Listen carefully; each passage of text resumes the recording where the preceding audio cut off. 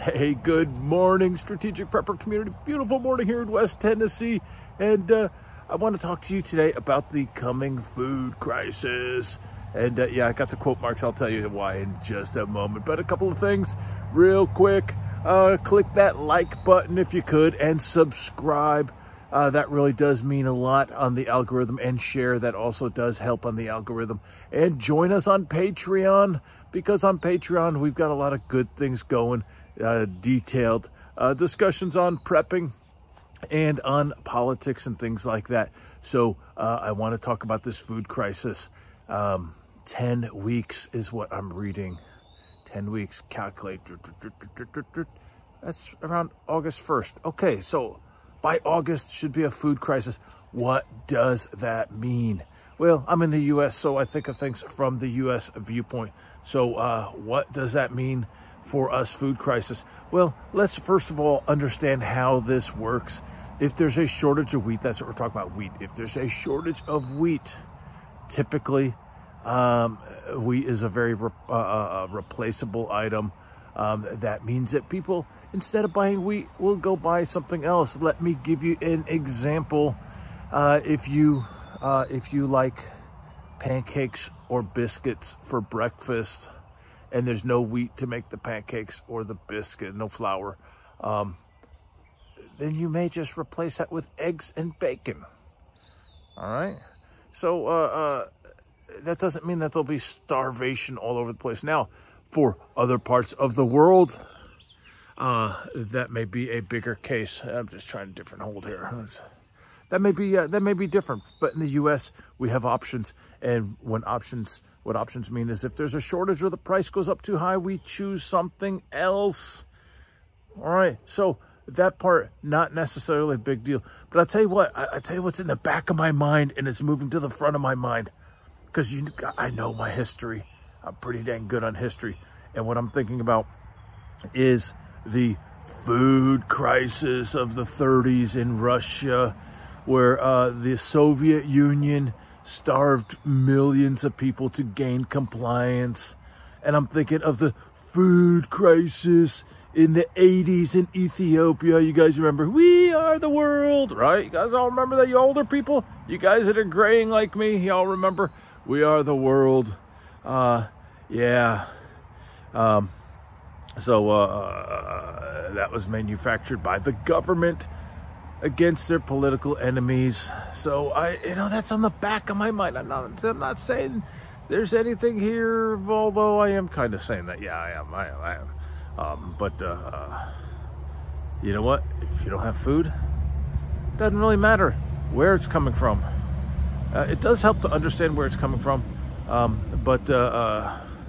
If you're out of food, what matters is that you have taken the preps. That you've taken the steps to prep, so that you've got some food. I mean, I've got, what do I got here? I got one of my raised beds here. Yeah, there we go. Something's starting to grow. Yeah, manufactured means that it's not going to follow normal economic patterns, and like the baby formula thing. I mean, yeah, this just happened. No, FDA was shutting down factories and then not getting back with the companies to get them open again. That's manufactured. All right. I mean, I work in safety and security, and and you deal with like MSHA. MSHA shuts down an area, and you want to open up. You know what? They're there. They're there. Unless, of course, someone tells them not to be there, then they're not there. So that's what I think is happening. I'm thinking there's a possibility that this is manufactured. Yes, there's the war in Russia, but you know what? Check out our videos. We were talking about a food crisis prior to the war. The signs were there already. That just means that this war may have exacerbated it, but the issues were already going to happen. So hopefully you guys are ready. Hopefully you got some food stocked up to make it through, so that you're not going to be suffering. But back to what does this mean in the U.S.? It doesn't mean that we're going to be hungry in the streets. That's always a possibility. That's always a possibility. But in Western countries, most likely what this means is price increases. and you just have to change, replacing one type of food for another type of food. All right, so be ready for that. Let's not overly panic on this, and we have to keep our wits about us and keep our preps ready. But yeah, this food crisis could be pretty bad. Could be a tool of the government, and it could just be on the practical side. That's what I'm talking, on the practical side. Could just mean we have to change our food options, and prices could go up.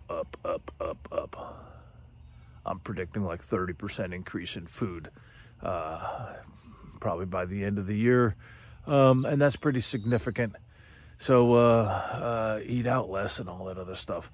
But I just want to share my thoughts. 10 weeks, that's August 1st.